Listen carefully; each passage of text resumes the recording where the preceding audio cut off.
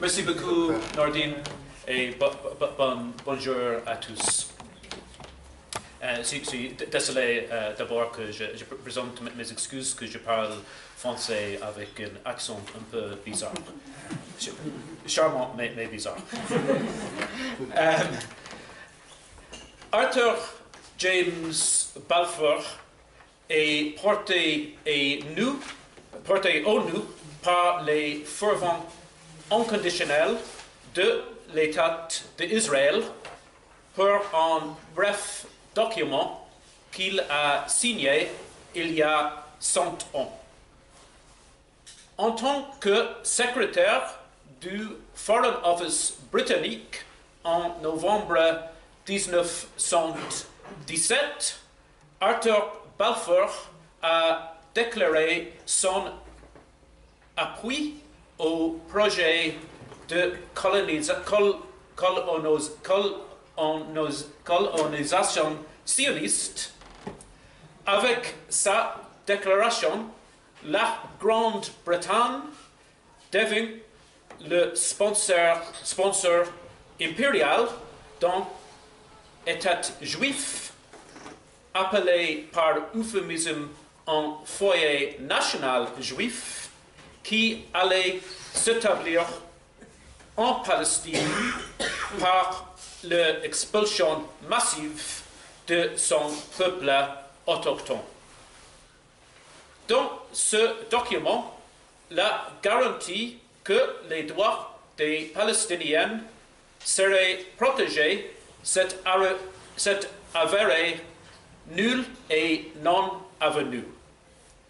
Balfour lui-même se montra plutôt satisfait de renier cette garantie.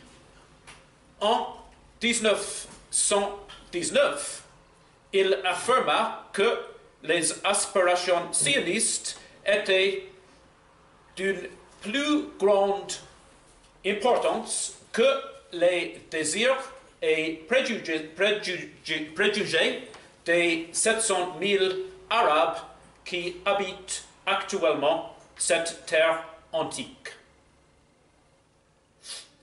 Plutôt que d'être commémoré avec fierté, ainsi que la première Theresa May, l'actuelle première ministre britannique, le centenaire de la Déclaration Balfour devrait être un moment de réflexion grave. Un exercice nécessaire serait d'examiner le bilan plus global de Balfour en termes de violence et de racisme. De 1887 à 1891, Balfour était à la tête de l'administration britannique en Irlande. Lors de sa nomination à ce poste, Balfour a proposé de combiner la répression et des réformes. La répression qu'il appelait de ses vœux devait être aussi rigoureuse, selon ses propres mots, que celle de Oliver Cromwell, le dirigeant anglais qui envahit l'Irlande en 1649. Les troupes de Oliver Cromwell sont largement vilipendées en Irlande pour les massacres qu'elles ont perpétrés dans les villes de Wexford et de Drogheda. Aux côtés de la noblesse et contre ce qu'il appelait la paysannerie excitable, Balfour a préféré la répression brutale aux réformes. C'est ainsi que lors d'un appel à la grève des loyers en 1887, Balfour autorisa l'usage de manœuvres oppressives contre les agitateurs s'opposaient. 3 personnes trouveraient la mort suite à des tirs de la police lors d'une manifestation politique à Mitchelstown dans le comté de Cork. L'incident lui valut le surnom de Balfour le sanguinaire, ou Bloody Balfour en anglais. Balfour punissait systématiquement la contestation. Des milliers de personnes furent emprisonnées dans le cadre de la loi sur les crimes irlandais qu'il introduisit. John Mandeville, un militant nationaliste, fut un des premiers à être emprisonné durant la mission de Balfour en Irlande. Mandeville mourut peu après sa libération et l'enquête d'un médecin légiste attribua sa mort au mauvais traitement qu'il avait subi en détention. Balfour essayait de dénigrer John Mandeville en prétendant qu'il aurait pris part à une bagarre d'ivrogne avant de tomber soudainement malade, alors que, selon plusieurs témoignages, John Mandeville était abstinent. Balfour était britannique et suprématiste blanc. Tous les droits et toute la civilisation en Irlande sont l'œuvre de l'Angleterre, déclara-t-il un jour. Il employait les mêmes termes pour défendre l'assujettissement d'autres peuples. En 1893, il raconta au Parlement britannique comment Cecil Rhodes, un maraudeur impérial d'Afrique du Sud, attendait les bienfaits de la civilisation. En tant que Premier ministre de 1902 à 1905, Arthur Balfour insista pour que les Européens puissent jouir de plus grands privilèges que les Noirs autochtones en Afrique du Sud. Les hommes ne sont pas égaux, disait-il en 1904. 12 ans plus tard, alors relégué dans l'opposition, il proclama que les Noirs avaient moins de capacités intellectuelles et morales que les Blancs. Il y a de fortes raisons de soupçonner que Balfour était également antisémite. En 1905, il fit adopter une législation destinée à empêcher des Juifs fuyant les persécutions de Russie d'entrer en Grande-Bretagne au motif qu'ils étaient indésirables. Une des raisons pour lesquelles Balfour était favorable à l'établissement d'un État juif en Palestine, qu'il n'aimait pas avoir des Juifs comme vassaux.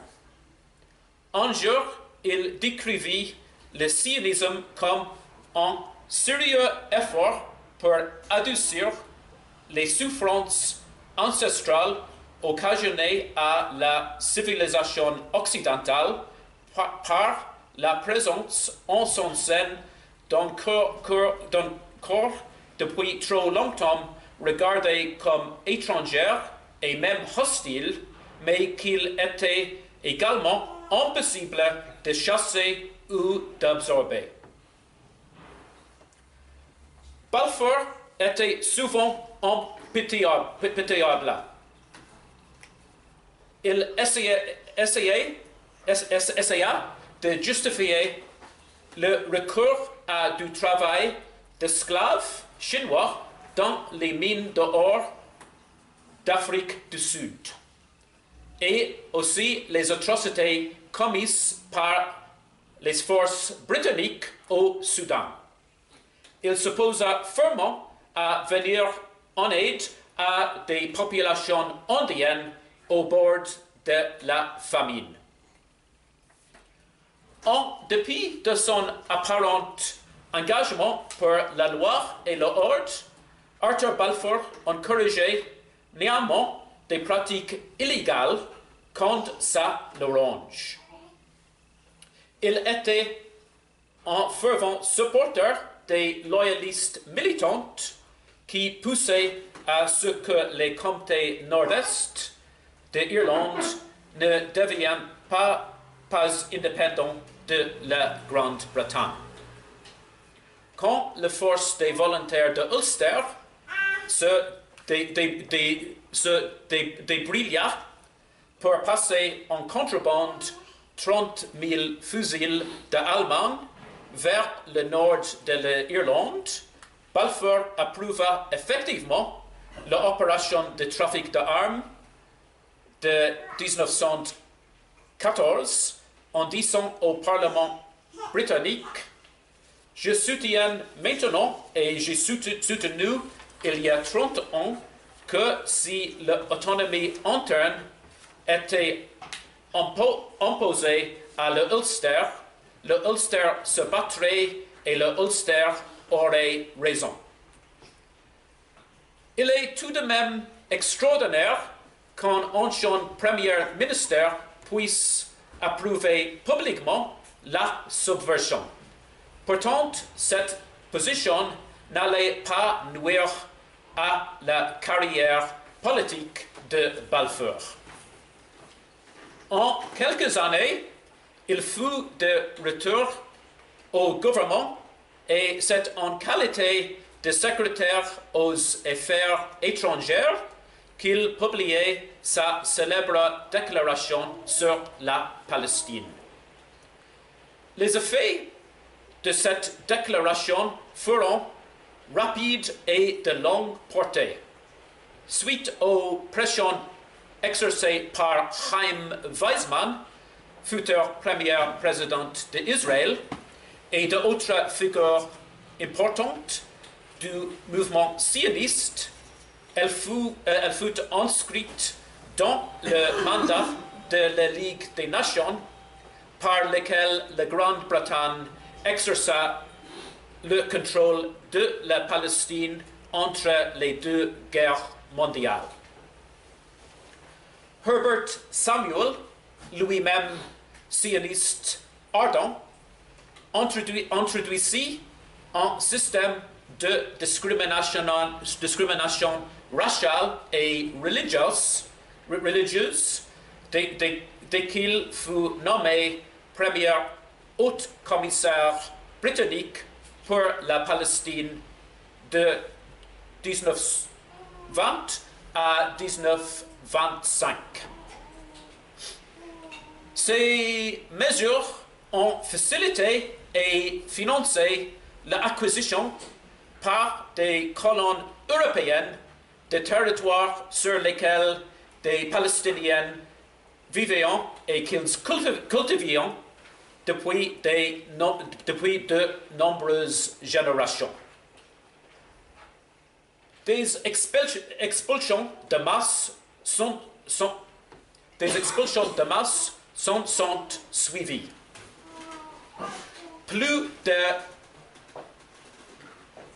8 700 Palestiniens furent expulsés de villages dans la zone de Marj Ibn Amer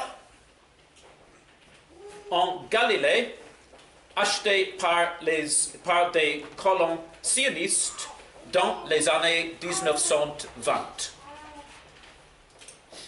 Balfour ne fut nullement gêné par le soulèvement qu'il déclencha. Pire, il nia quand quelconque problème exista. En 1927, il écrivit « Il ne s'est rien passé qui puisse l'amener à mettre en question la sagesse de la déclaration qu'il avait signée 10 ans plus tôt. » La remarque en dit long sur l'arrogance de Balfour. Il était préparé à fouler aux pieds les doigts d'un peuple entier en rejetant ces doléances qu'il considérait comme insignifiantes. Merci beaucoup.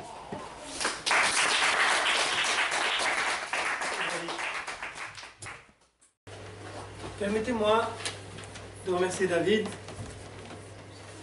Moi, je voudrais vous raconter une histoire avant de commencer. C'est l'histoire de Yusra.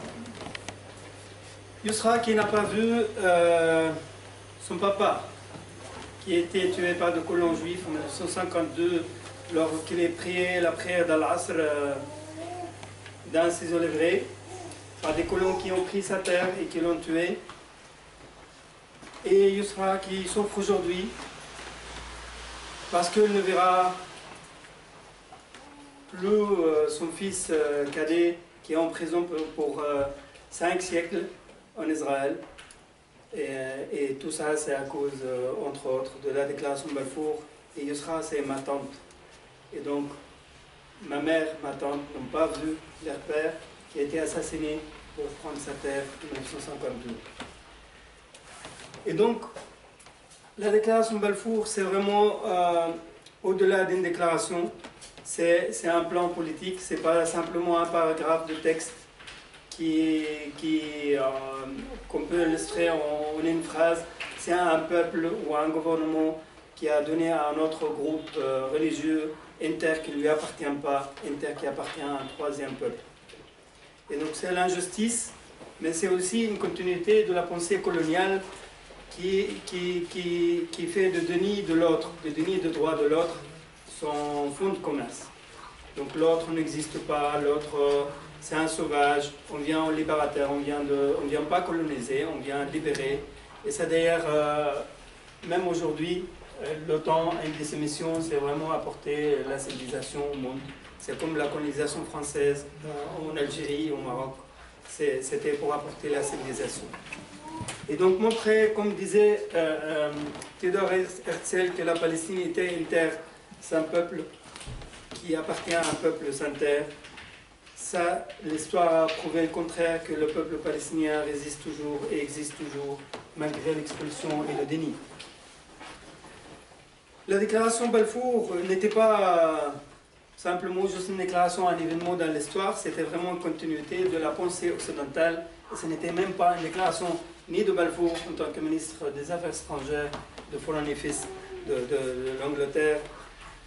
C'était une déclaration, on peut dire, commune de pays occidentaux à l'époque. Le président américain de l'époque, Woodrow Wilson, avait même approuvé cette déclaration qui était transmise même à l'Allemagne, même à l'Italie, à la France et à plusieurs pays qui ont approuvé, à l'exception de l'Italie, qui n'avait pas vu. Et donc c'était l'Italie très fasciste. Ce n'était pas l'Italie fasciste à l'époque. Il ne faut pas dire que c'est les fascistes qui n'ont pas soutenu la déclaration. Mais la déclaration en soi, qu'est-ce que c'est en fait? Je l'ai écrit ici à la main. En fait, ça constitue en un paragraphe, 2-3 phrases, qui dit que, en gros, le ministre Balfour promet à Lord Rothschild, un des pionniers de la colonisation de Palestine. Donc à l'époque, il avait déjà construit, je pense, une trentaine de colonies en Palestine depuis 1886 jusqu'à 1917. Et donc, ce n'est pas par hasard qu'on a choisi Rothschild, parce que c'est aussi une continuité dans la pensée coloniale, et c'était quelqu'un qui pouvait servir les intérêts aussi de l'Angleterre, et aussi les négociations. Donc la déclaration elle-même, la forme qu'on connaît aujourd'hui, ce n'est pas la dernière version, ce n'est pas la première version.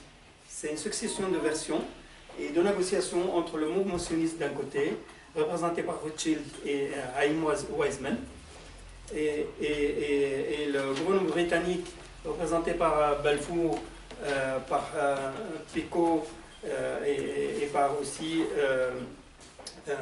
d'autres membres de cabinet. Et donc c'est une déclaration qui a été validée par le cabinet anglais. La déclaration elle-même, donc moi j'ai analysé ça, donc vous voyez, donc je vais juste prendre le texte en français, parce que je l'ai noté ici en anglais. Donc, en gros, donc, après les salutations, cher Rothschild, j'ai le plaisir de vous annoncer, de vous adresser de la part du gouvernement de Sa Majesté la déclaration suivante. Sympathisant avec les aspirations juives sionistes, déclaration qui, soumise au cabinet, a été approuvée par lui. Donc ça c'est Balfour qui écrit à Rothschild. Le gouvernement de Sa Majesté envisage favorablement l'établissement en Palestine d'un foyer national pour le peuple juif. Mettez deux lignes entre le mot peuple juif. Et emploiera tous ses efforts pour faciliter la réalisation de cet objectif, qui est la création d'un foyer national juif en Palestine. Étant clairement entendu que rien ne sera fait qui puisse porter atteinte soit aux droits civils et religieux de collectivités non juives. Donc, mettez aussi deux lignes entre collectivités non juives, en anglais, non-Jews communities. Donc, on parle de Jewish people, non-Jews. Donc, les autres sont définis par rapport au fait qu'ils ne sont pas juifs, simplement. Donc, ce n'est pas des musulmans, ce n'est pas des arabes, ce n'est pas des palestiniens. Or, on sait que la Palestine, on parle ici de la Palestine. Même dans le terme, il y a une contradiction. Et puis, donc, rien qui ne sera porté donc, atteinte aux droits civils et religieux des collectivités non juives existant en Palestine. Donc, ils ont des droits, puisque c'est une sorte de minorité, ou une sorte de gens qui existent là. Ils sont là par hasard, en fait. Soit aux droits, donc ça c'est aussi important, mettez deux lignes entre la dernière phrase. Donc, vous voyez la globalité de la déclaration. Soit aux droits et au statut politique, mettez deux lignes entre, en dessous de statut politique, dont les juifs disposent dans tout autre pays. Donc les juifs ont des droits politiques, les autres ont des droits religieux ou sociaux, donc ils ont des aspirations individuelles. C'est pas des communautés, c'est des communautés et c'est pas des peuples qui auront le droit. Et donc ici, vous voyez le langage lui-même atténue en fait le fait qu'il y a un autre peuple. Donc ça va en ligne carrément avec l'idée de Herzl pour dire que c'est une terre sans peuple. Et donc, je vous serai obligé de porter cette déclaration à la connaissance de la Fédération sioniste, Zionist Federation. Donc c'est le congrès sioniste. Voilà, en ce qui concerne la déclaration, on voit que voilà, il y a un peuple, il y a une terre, et il y a des communautés qui existent dans cette terre. Et donc on va arriver par après à la justification de l'expulsion des Palestiniens, parce que dans le livre blanc qui vient quelques années plus tard, après le mandat, on autorise aussi l'expulsion des Palestiniens, parce que c'est un État, on veut construire un État juif, et donc, du coup, on autorise aussi le transfert.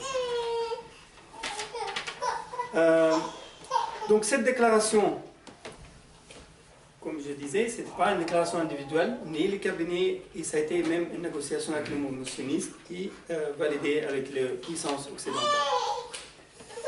Et donc, comme le disait cher collègue ici présent, David, avant qu'on a quand on a mis le premier mandat, et donc il y avait une légion juive aussi, avec Allenby qui est entré à Jérusalem le 9 novembre 1917. Donc 7 jours après la déclaration. Ils n'avaient pas encore le mandat, qui était à la Ligue des Nations en 1920, qui aussi reprenait le texte de la déclaration pour justifier le mandat britannique. Et donc dans ces soldats, il y avait le papa de Yitzhak Rabin, par exemple, il y avait le fils de Herbert Samuel aussi, qui était dans la garnison, qui est entré à Jérusalem. Donc vous voyez, Samuel lui-même est devenu le premier haut commissaire de le mandat britannique. Du coup, pour établir, donc quand la déclaration dit que le gouvernement de Sa Majesté mettra tout en œuvre pour implémenter ce projet, il faut prendre ça à la lettre, parce que le gouvernement britannique, pendant le mandat britannique, a implémenté des lois qui privaient les Arabes de se regrouper, politiquement, militairement, et autorisaient aux gardes des colonies juives, il n'y avait pas encore la Ghana, et Herzl, donc c'était dans les années 40, on les autorisait à avoir des armes, à avoir des entraînements militaires, et avoir des munitions, tandis que les Palestiniens qui étaient trouvés avec un fusil ou avec des armes, ou même avec des balles, étaient condamnés à mort. Et donc ça a continué même pendant la grande révolte arabe 1936-1939. 5000 Palestiniens ont été tués par la police britannique et par les milices juives de l'époque, parmi lesquels tout le leadership politique et militaire des Palestiniens. Donc ça vous dit aussi, ça donne un avant-goût que maintenant les sionistes ont collectionné assez d'informations sur la résistance, sur les villages palestiniens, parce qu'ils avaient même créé une branche de renseignement en 1919. Et donc, ils ont des renseignements sur les villages palestiniens. Et donc, la présence britannique a servi aussi de couverture logistique pour les groupes sionistes.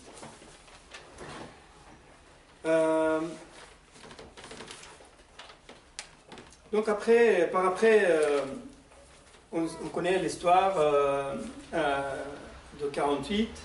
On arrive, le massacre, le nettoyage ethnique de Palestine. Et là aussi, il y avait une coordination. Donc, 2 mois, même 1 mois ou 2 mois avant le retrait britannique, en mai 1948, déjà les troupes sionistes avaient pris possession des postes clés, des casernes clés de l'armée britannique. Donc, l'armée britannique commençait à se retirer. Par exemple, il y avait 2 mois avant le retrait britannique, donc ici on parle de mars, 48, il y avait déjà des affrontements à Haïfa, à Yafa, où l'armée britannique a laissé faire, en fait. A laissé faire, donc ils étaient censés protéger les 2 communautés, ils ont laissé une communauté massacrer l'autre communauté et expulser l'autre communauté, s'agissant des forces juives contre les Palestiniens. Et donc, aujourd'hui, l'héritage de cette déclaration, elle est vraiment profonde dans chaque foyer palestinien. Donc aussi, le problème de réfugiés, la création de l'apartheid aujourd'hui en Palestine, territoire occupé, le blocage de Gaza, tout ça, c'est aussi le résultat de cette politique et de soutien de l'Angleterre jusqu'à maintenant. Comme tu disais, on fait la cérémonie de commémoration au lieu d'avoir honte et aussi de récompenser le peuple palestinien pour ce préjudice historique. Et donc moi je me rejoins aussi à Nordine pour dire à quoi bon soutenir une solution de 2 États, mais quelle hypocrisie politique. Même Israël aujourd'hui, aux Nations Unies, Netanyahu dit oui, il faut 2 États. Mais quoi 2 États? L'État d'Israël existe, c'est un fait réel depuis 1948. Et pourquoi on parle de 2 États? Parce que c'est quoi l'État palestinien qu'on veut créer? Un État, une sorte de police pour protéger les colons israéliens, et un État démilitarisé, un État qui a juste de l'État son nom, sans parler des droits. Donc aujourd'hui, on parle, depuis Oslo, on parle de processus de paix, mais on n'a jamais parlé de justice. On parle en fait, ce qui est important aux yeux des États-Unis, d'Israël ou de l'Europe, parce que les Palestiniens finalement ne négocient pas juste avec Israël, négocient aussi avec l'Europe et les États-Unis. on parle de processus. En fait, c'est le processus qui compte, c'est pas le peuple, c'est pas le droit, c'est pas la justice. Et tant que ces principes ne seront pas appliqués, il n'y aura jamais de justice, il n'y aura jamais de paix. Et donc, moi, je vous rejoins à toi pour dire qu'il faut un seul État. Et moi, je ne peux pas cautionner ou reconnaître l'État d'Israël illégalement construit sur la terre de Palestine. Et donc, il y a aussi des études sur le droit international qui montrent aussi que même le droit international n'est pas équilibré vis-à-vis de conflits israéliens. Et donc là, maintenant, pour rendre justice au peuple palestinien, au moins, c'est soutenir la création d'un État et soutenir le droit à l'autodétermination du peuple palestinien. Et voilà, je vous remercie.